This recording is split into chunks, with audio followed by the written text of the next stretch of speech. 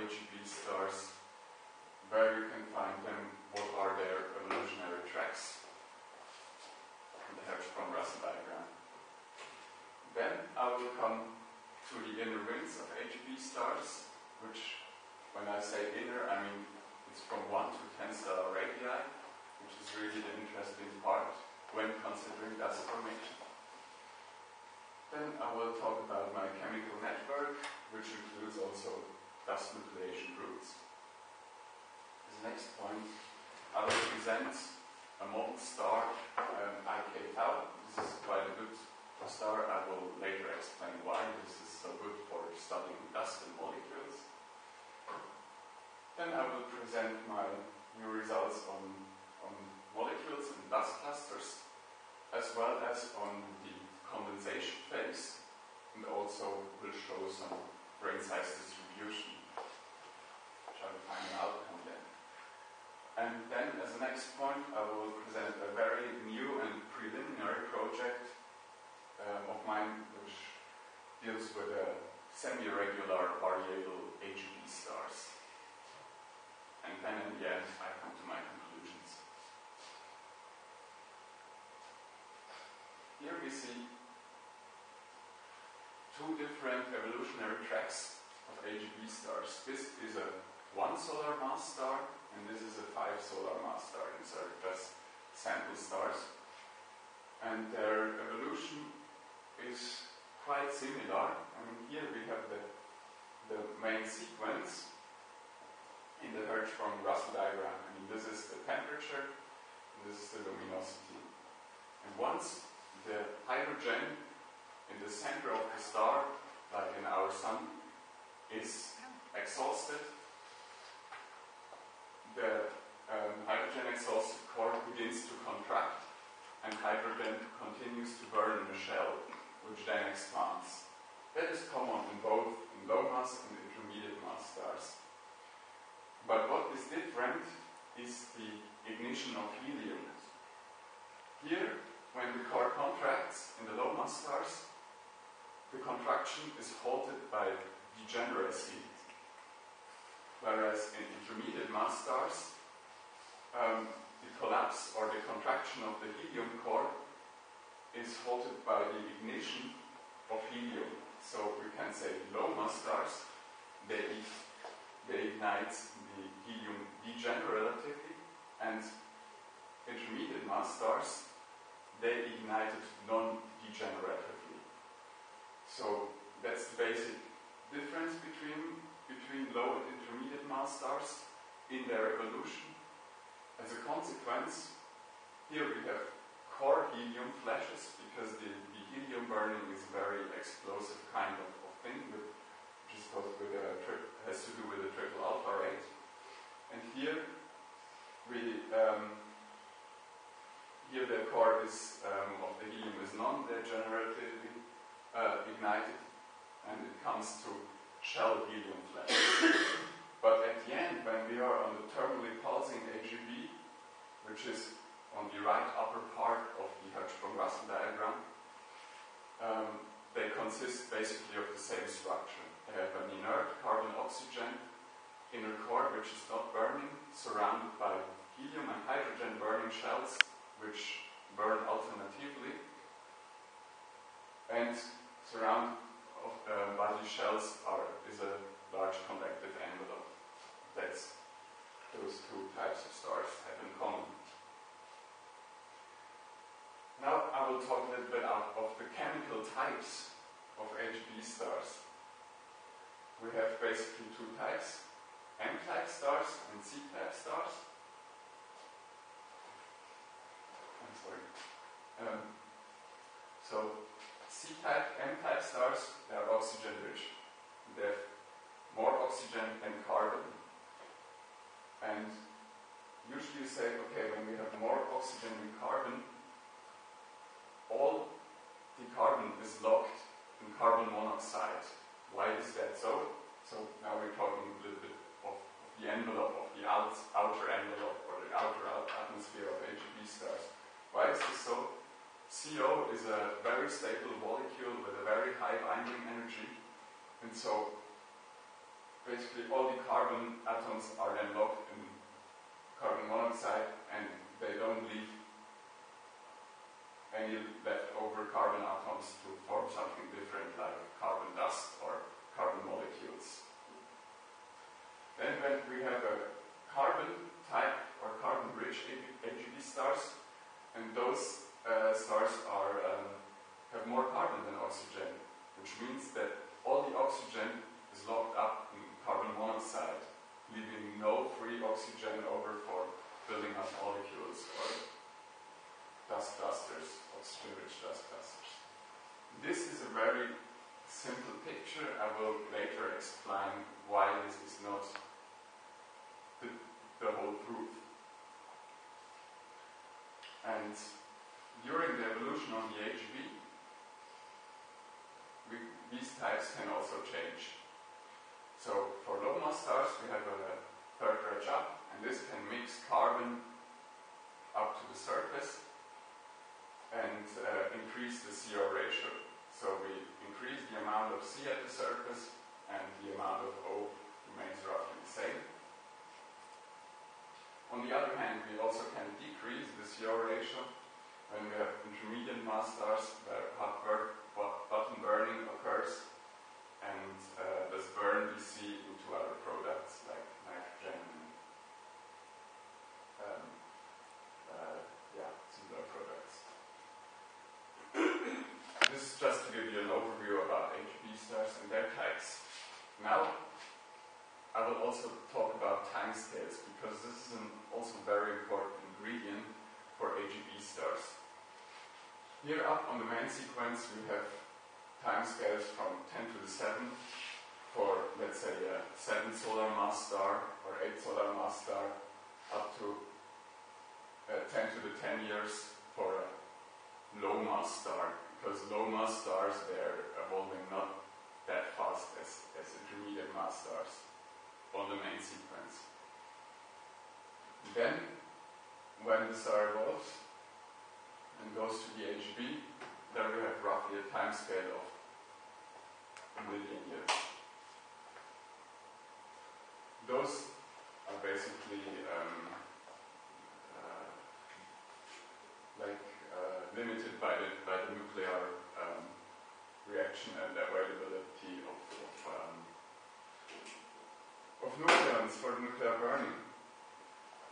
Now we have a time between two dredge-up episodes, so between two third dredge-up episodes, and this is roughly 10,000 years. Don't take these numbers too exact, it's just to give you an impression of the order of magnitude. And then, what for us chemists and physical chemists is the most important point is the time between two stellar pulsations. Because the stellar pulsations, they cause dust formation and thus also cause the mass loss. This is a very important number, and these are of the order of a year. That depends if we are considering Myra variables, which have rather long periods of 400 or 500 days, or if we consider semi-regular variables, which don't have a very well-defined period, but rather have shorter periods because they pulsate in the first or second overtone and not in the fundamental mode. And then we have the chemical time scale.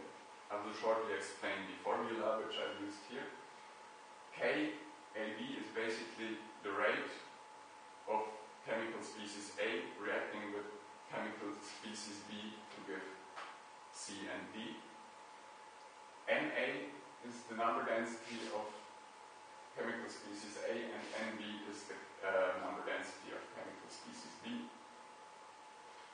And those timescales, they cover a whole range of times. It can occur basically spontaneously, a chemical reaction within nanoseconds, or for dust formation this can be days, years almost, or years, yes.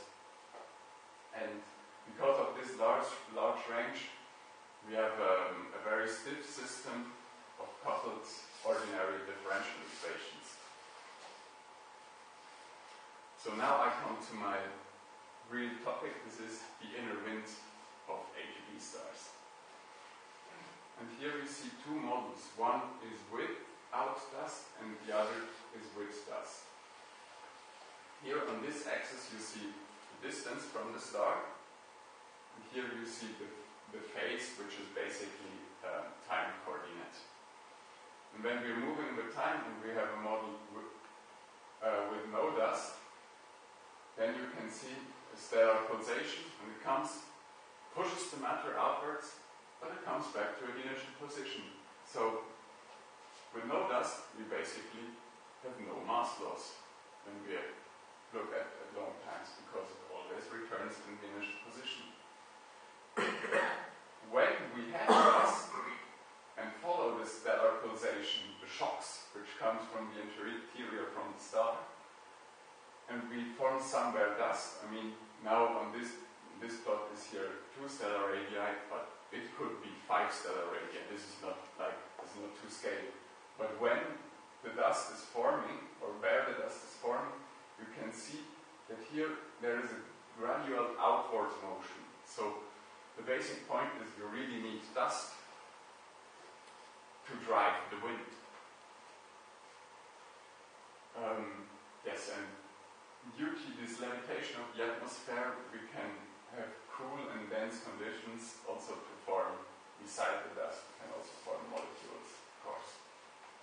This has been studied by my supervisor and also other people. So, giving you an overview of the situation, here we have just a radial distance. Here we have the star. Sorry. And yeah, we have here the inside of the star, which I already told you how it consists. And at the photosphere, we're still hot and dense enough where we can calculate with chemical and thermal equilibrium, which basically is nice because you can form molecules without specifying the chemical reactions, because it's in equilibrium and you just need the temperature, density, and the total Gibbs energy function to computate that. And we form CO, H2O, HSiO, SO. This is the case for oxygen-rich stars. But then, when the shock comes with typical velocity of 20-30 kilometers per second, we increase the density and we increase also the temperature for short moments, because this is just coming out of the conservation of mass, momentum, and energy from hydrodynamics. And as you can see here, due to the shocks and due to the shocks, you can reach very high temperatures and very high circumstellar number densities, which basically also helps us to form dust in the molecules.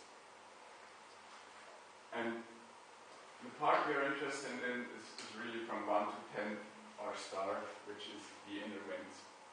And because the shocks, they move outwards, I mean, of course they are damped and they lose a little bit of energy when they move outwards.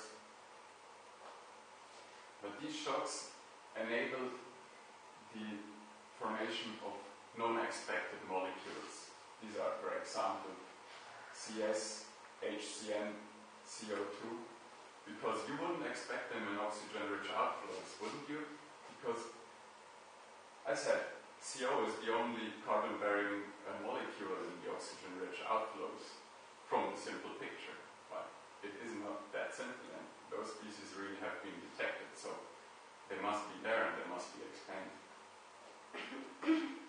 And also in this region, and this is also an important point, the nucleation of dust clusters and the condensation occurs, because often in the literature is used that we have a molecular layer and later we have a dust formation layer and then we have the outer envelope. But this is like coexistent on the same region, the molecular chemistry and the dust, which is forming out of the molecular clusters. And And then here at the outer envelope we have strong interstellar radiation field which enables several reactions, and that's here the wind is also fully accelerated, but this is not like our topic. But we inject, of course, the species which we formed here, we inject in the intermediate envelope. So, coming to the real chemistry, what is my work? Basically, I've done is the chemical network, which consists of 105 molecular species and 426 chemical reactions if I only take the gas phase and cluster reactions. And this is quite an intense work because you check all the reactions if you don't count them twice. You have the real rates, the high temperature rates, and so on.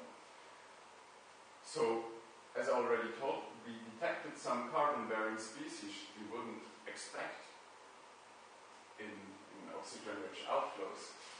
And we also detect H2O, O-rich, HSiO. And those first three molecules, they are also masers and also help to constrain the geometry of the circumstellar envelope. And of course we have also SIS, which is an isovalent thing to HSiO, because as sulfur and oxygen, they have both 6 outer electrons. Then besides this, we also detect sulfuric oxides, and recently, just 1 year ago, were detected phosphorus-bearing species PN and PO. And our chemical kinetic network contains different kind of reactions. These are neutral-neutral reactions, thermal fragmentation, collisional fragmentation, radiative association process, but currently no ions. So now you may ask, why no ions? Because, as I said, AGB stars are cool, so their stellar UV field is not so strong to produce ions, and the interstellar field is not penetrating deep enough into the inner envelope. In the outer envelope it's okay, but not in the inner envelope. So that's why we exclude them. And yeah, basically that's all I wanted to say about the chemical network. Now I come to the nucleation routes, which are like clusters of molecules. And mostly we use dimers of alumina, of forsterite, which are magnesium-rich silicates, of pure metal oxides or pure metal clusters, which is, for example, Fe2, Fe3, or Mg2, O2, and so on. And then as an example I have here the dimer structures of Al4O6. Those structures I was computing at the High Performance Computational Center in Barcelona, and it was kind of a tricky thing because you can imagine if you have Al4O6, I mean these are 10 atoms, 4 aluminium atoms and 6 oxygen atoms. With 10 atoms, and with 10 atoms you can already make a huge number of different isomers, so of different structures. Now if you go to Al8O12, you have 20 atoms.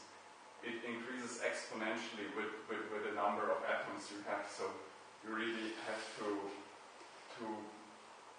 be a little bit smart in predicting these structures. And this is done by a Monte Carlo based candidate search. I mean, if you would compute every possible structure out of these millions of structures you can make, and every structure needs 12 hours of CPU time, you get nowhere. So you have to somehow make a first candidate search and to exclude isomers which are just not energetically good or are not feasible or not are not done. And this is done for computational cost in this Monte Carlo based candidate search.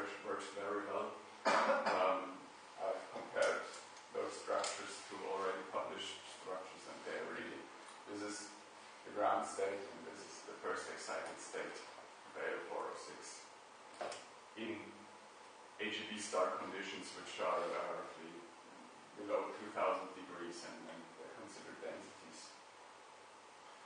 And so how do we form them? We basically dimerize ALO into AlO2 in brackets, and then in order to form Al2O3, we oxidize it mostly with H2O and OH. A little bit of this is also included, but O2 is not really abundant in HB O-rich envelopes, so basically it's H2O and OH which oxidize and make the first ring structure of Al2O3.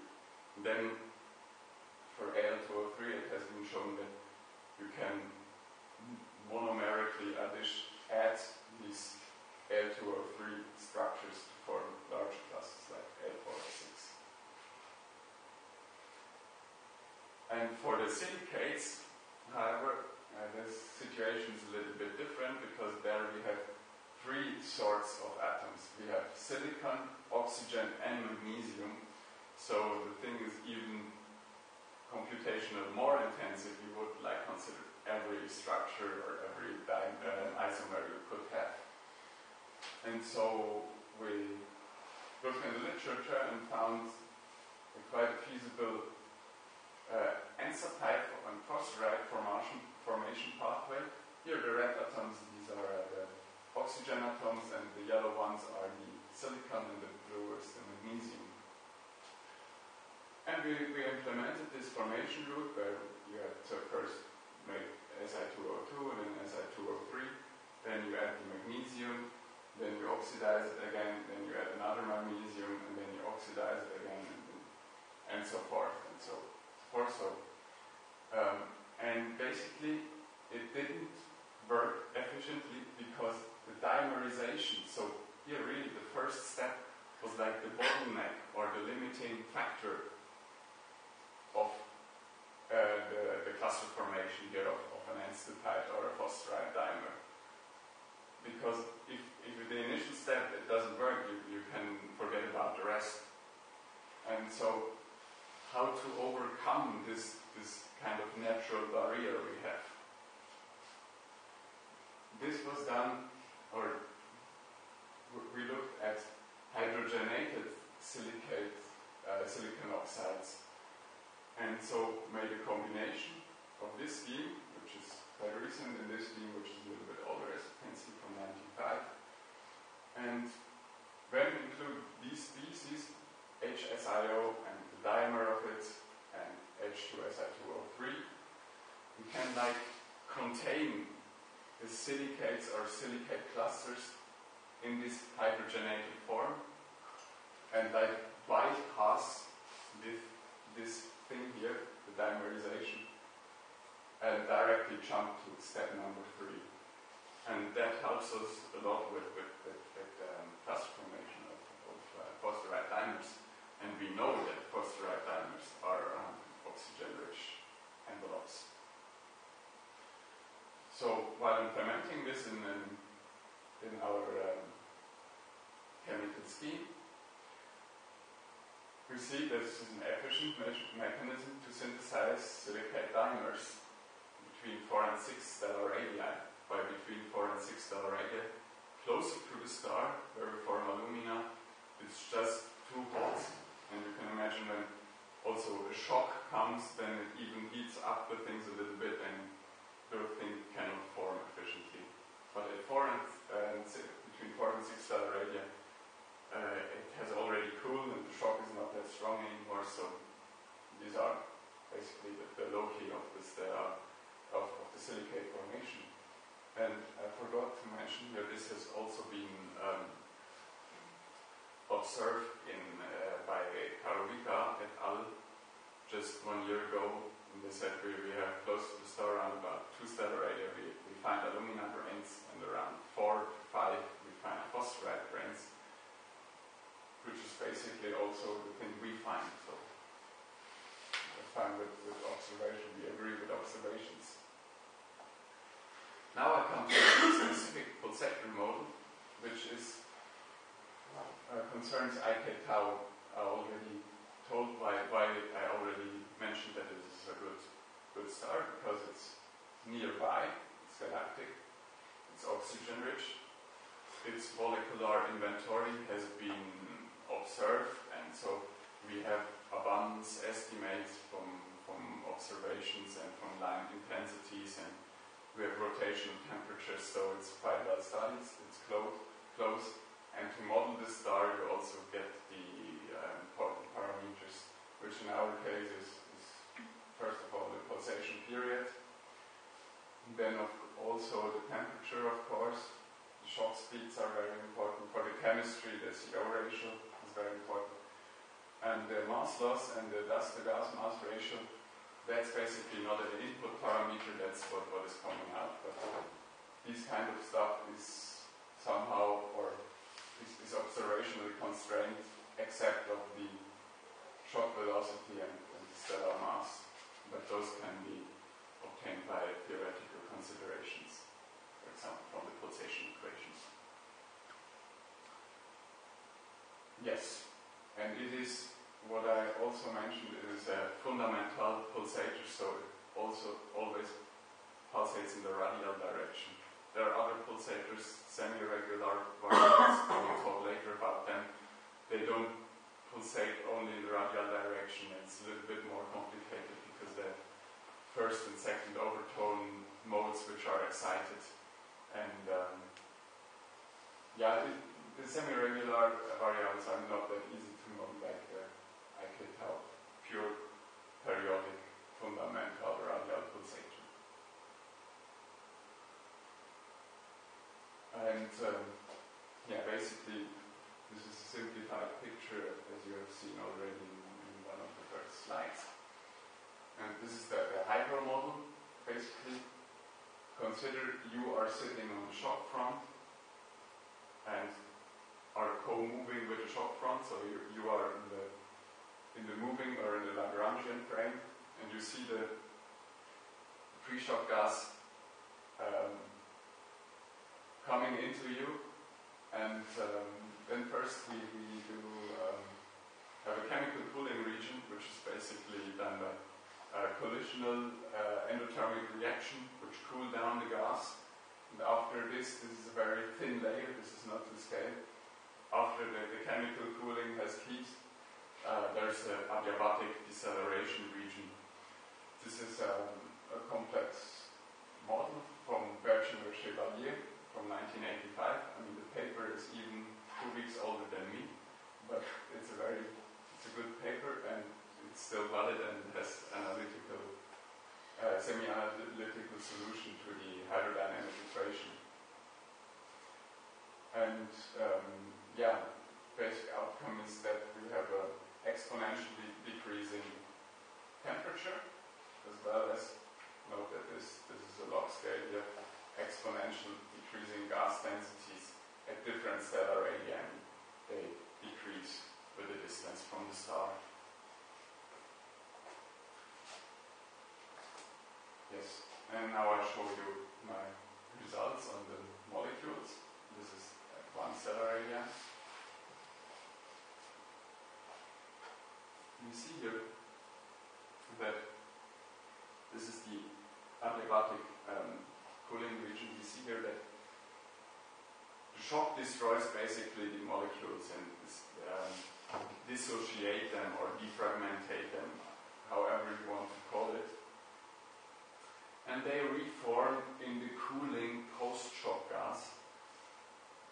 And this is also the reason why we can explain species like the carbon-bearing species CS, HCN, which you couldn't explain by equilibrium, because when the shock comes here, you see the carbon monoxide, so here the shock has passed, carbon monoxide has been destroyed partially, freeing carbon, and so giving, for example, CS carbon to catch it. I mean, otherwise all the carbon would be locked in carbon monoxide, but because the shock is coming, he frees the carbon, which can then be used for HCN or CS. And it is reading the cooling post-shock gas which reforms the molecules, those the molecules you wouldn't expect them. And then you see, for example, H2O that is always destroyed by the shock into OH and H and then reforms. But CO at 3 stellar radii, you see the effect is rather smaller than at 1 stellar radii. And you see there's just some molecules which are more shock dependent and some they only feel the very first shock at the first stellar radii. And as you further move out, for example, PN doesn't feel anymore the shock at 3 stellar radii, whereas it feels it at 1 stellar radii. And it's important, again, to shock chemistry. So when we make it not only for snapshots of different stellar radii, but we want to have an evolution, not only with the phase, but also with a radial distribution, it comes out that it looks like this. And here we have a value of CS and CN. Basically, this C is somehow trapped in other carbon-bearing species, but it can reform. And when we look at 6 stellar radii, where we have already formed a little bit of dust, we compare the observational abundances with the observational abundances and see that it agrees basically quite well. Except now for SO2, which also has a quite large error range of observation, but okay, here, yeah, you can say it differs by 2 or 3 orders of magnitude. I would say it's quite a good agreement between observations and our model. Why we are taking this at 6 stellar radii, this is because, yeah, after 6 it doesn't happen so much anymore, and if something is happening, it's due to that the dust is forming, and so we just chose the 6 stellar radii because it's like the limitation of our model. So when really dust has formed, then you have to consider then also different stuff. Again, it shows a strong impact of the shocks on the gas and the solid phases. Looking at the cluster weight of alumina again, which is close to the star, you can see here, like AF406, dimers, they are increasing at late phase at 1 stellar radii. This is the cooling post-shock gas when the gases become lower than 2000 K, which agrees also with laboratory experiments which tell that aluminum oxide or alumina is one of the first dust condensates to emerge from HGB stars due to its high rarefactory, which means that it is thermally stable, more stable than silicates. That's why they form earlier. So, yeah, there we have, as I already taught, ALO, the dimerization and the oxidation by O-rich or H2O. And we have also included ALOH, but it does not really participate in the AL406, so in the alumina formation.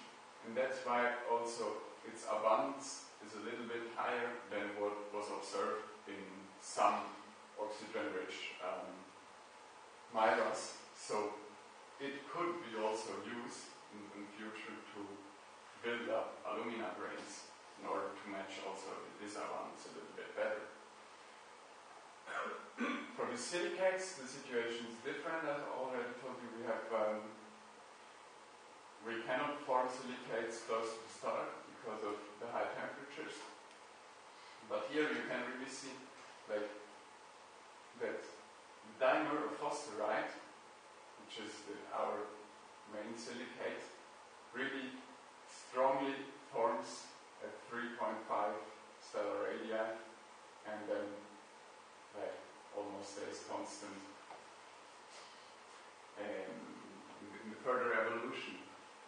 can see here all the compounds Si2O2.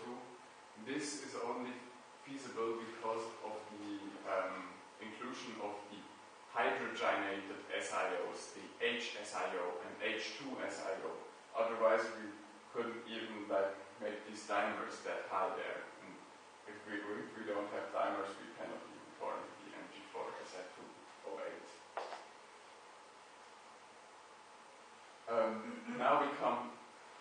I only spoke about dust clusters, which you can still track. You can still say Al8O12, so you can still count the atoms. Now we come to dust condensation, which consists of thousands to millions of atoms.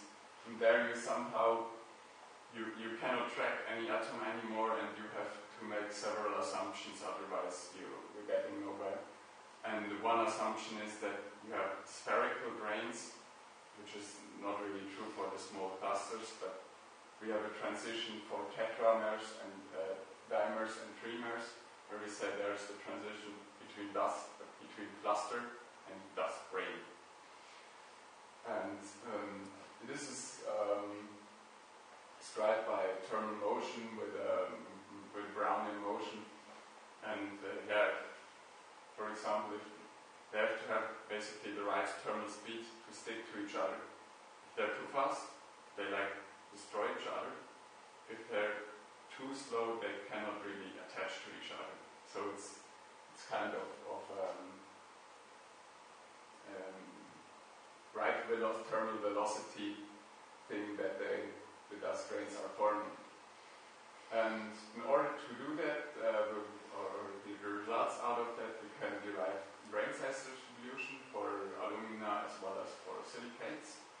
And they still preserve the stoichiometry, but we cannot count the atoms. So in alumina grains, we know we have three-thirds of more oxygen than alumina, because A2O3 is still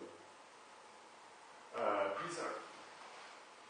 So in the silicates in particular, we see that the molecules which build up which are destroyed and reformed, including post-shock gas, and the dust, particular for the silicates, is not that affected anymore by the shocks, because the silicates, they are at 4-5 stellar radii, they form, and they keep growing over several pulsation periods.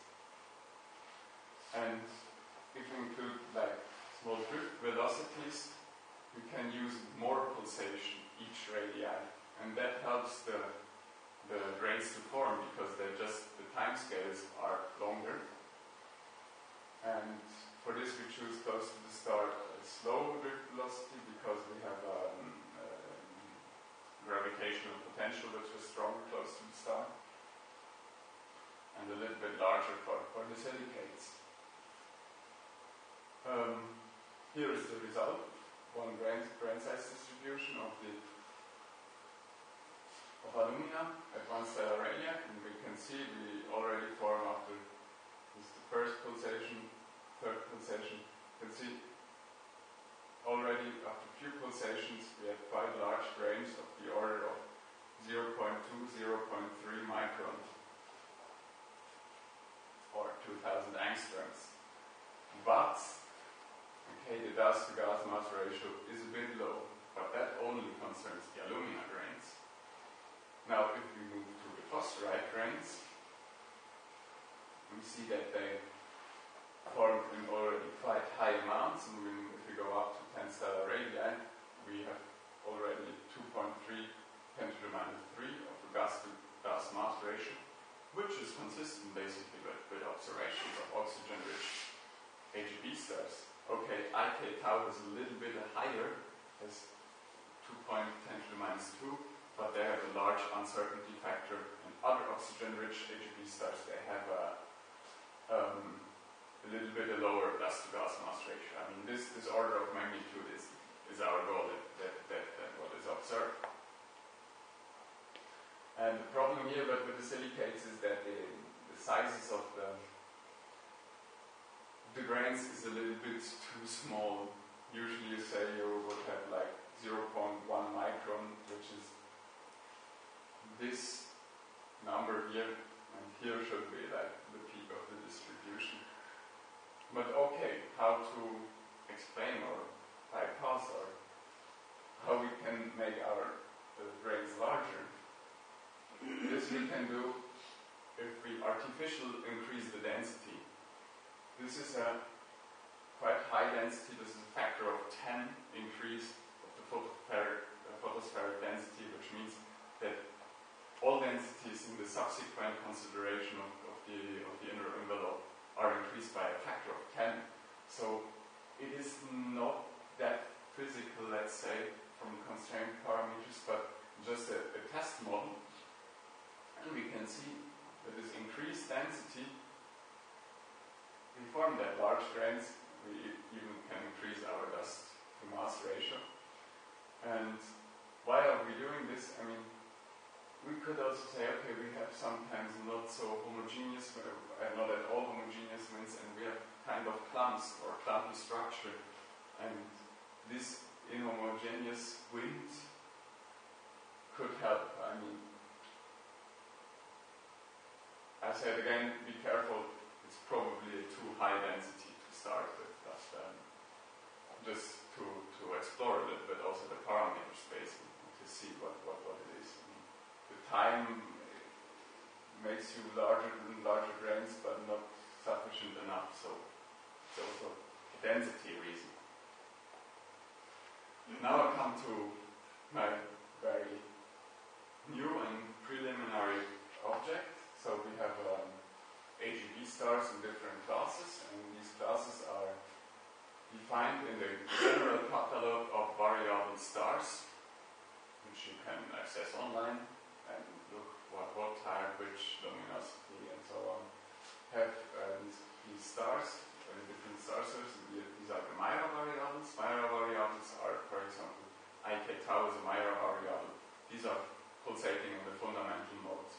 Then we have SRA and SRB stars, semi-regular A and B, but they have first and second overtone mode pulsators and are rather on the early AGB.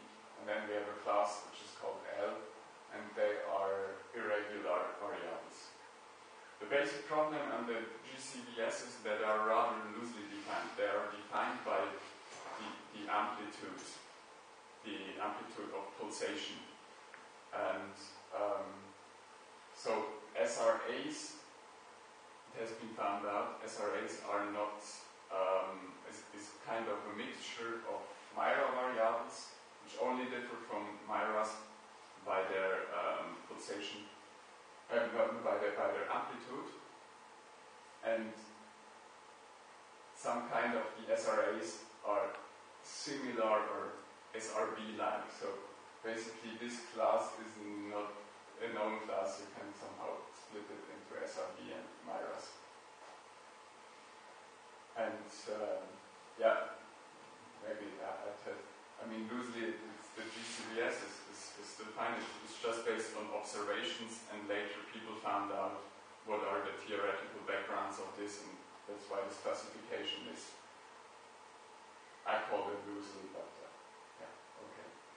And here, as I already said, the temperatures are that we are a little bit higher because we are earlier in the AGB.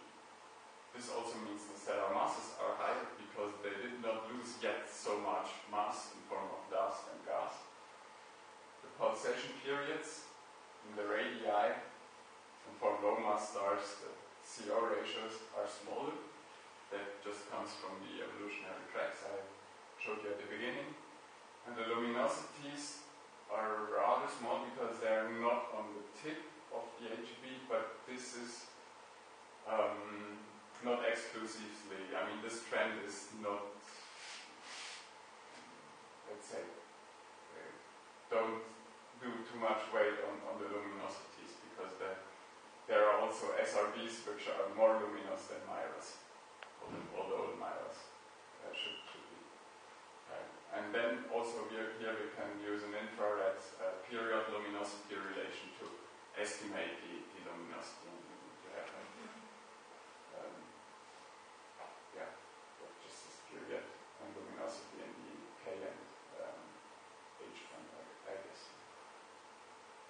So these are my very preliminary results.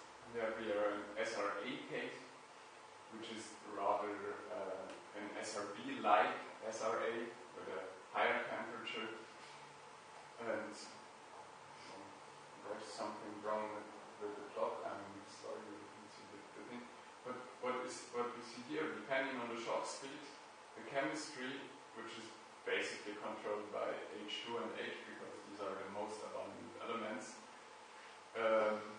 H2 and H is controlled by the shock speed.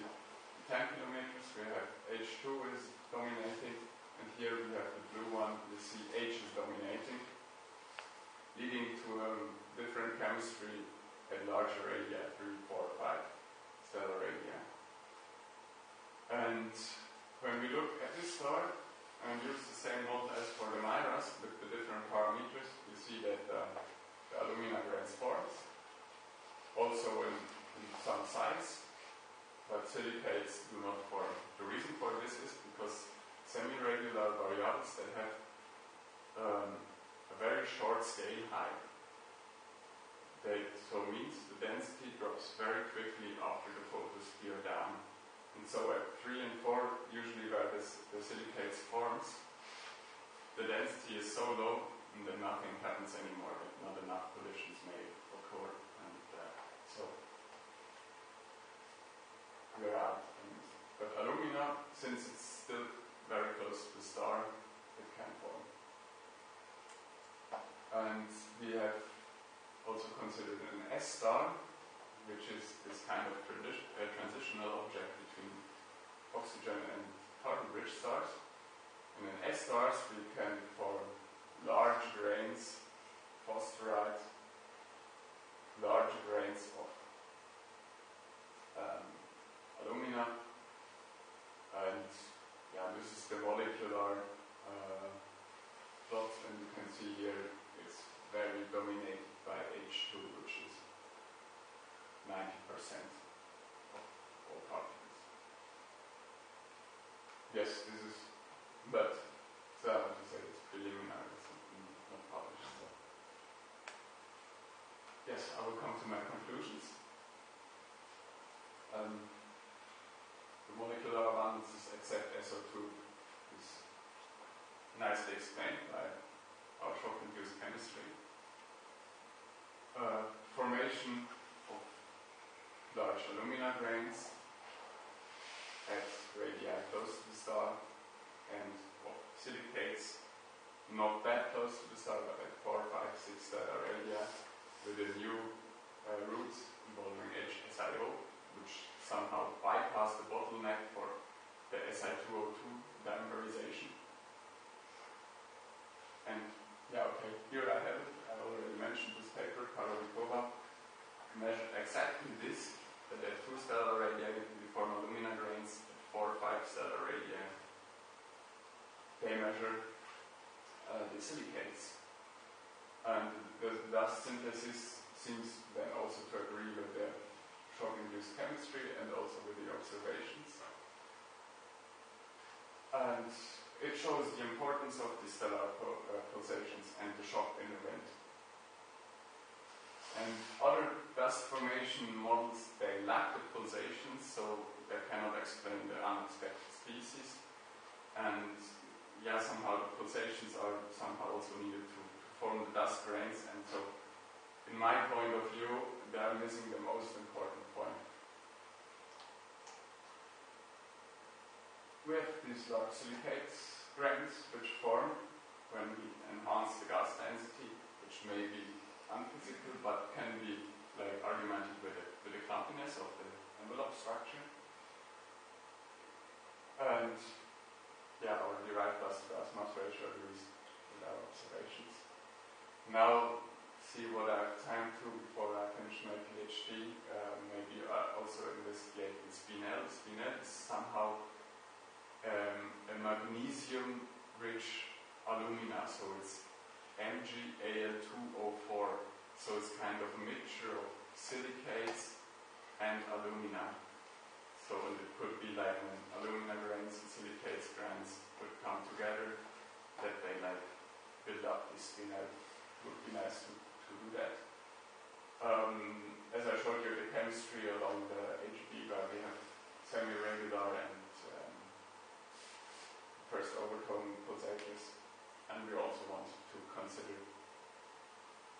various metallicities with basically low metallicity case input of the fruity elemental yields.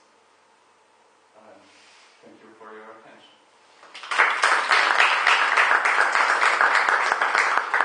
Okay. Are there questions? I have two questions, and because the first question, you have shown that the formation of chemical species that you have in the case of semi-regular variable depends on the input velocity that you assume, 20 or 10 km per second. In the case of fundamental mode, you have made the simulation, you have understood for 20 km per second. How much the result depends on the initial velocity also in the case, the velocity that you assume for the shock? So for the IK12, for the fundamental mode, we don't have the problem that we get, we always H2 dominates. So we are still molecularly dominated. But now, with the semi-regular variables, I just realized, okay, we have, for this 20 kilometers per second shock speed, we still get this H, and I'm still not sure why it roughly then becomes atomic, but I could imagine that it is a time effect. That because the semi-regular variables, they have shorter periods, so in the post-shock gas, the H2 have not enough time to reform, and that may be the reason, but I have to check this. Second question is, I'm not an expert on this, but I think that the formation of the different chemical species depends on the temperature stratification that you have in your layers, no? So, the question is, at each cycle, at each pulsational cycle, your code compute again the opacity stratification inside this region, accounting for grains, the grain orientation, and so on. No, we don't have opacities yet because we rely somehow of radiative transfer. So it's a pure chemical. Okay. And the curiosity, but just naive, I noticed that in the distribution with the radius of the grain, there is a sharp discontinuity in radius at around 100 angstrom. What is the reason? For instance, in the plot, there was another plot that was more clear. Now the one on this one, you see there is a discontinuity in radius, in the trend with the radius around 30, 40 angstrom with the radius. What is the reason? You mean this? Yes, it's a jump. If you have, for instance, at 6 radius, the line is up, and 7 radius is down by order of magnitude. Yes, because the smaller grains go into the larger grains. And because it's a log scale here, you don't really see where, you would maybe expect that you would have less grains at the yellow line than compared to the red dotted line, but it's not so. The small grains deplete in order to form larger grains and shift to the right, yes. But why is this discontinuity in radius so strong, from 6 to 7 radius? Yeah. Basically, yeah, because this is then time effect, and then, the small grains form to make the large grains. So basically, I guess when for 3, 4, 5, 6, we still have like an input of dimers, and then after 6, the gas densities are so low that you don't have any more this input. So then you the system is closed from new dimers which are accounting for, and so you just start then at this point shifting to the right. And at 3, 4, 5 you still can supply dimers. More questions? I have a question. Well, I didn't see any trace of, for example, sodium or fluorine. It's because they are not observed, or sodium we have.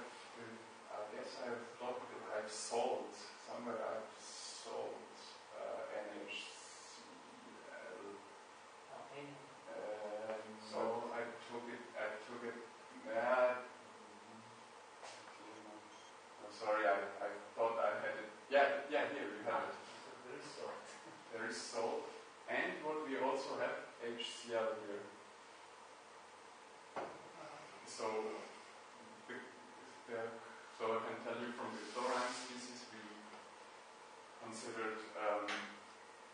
HCl, NaCl, and Cl2.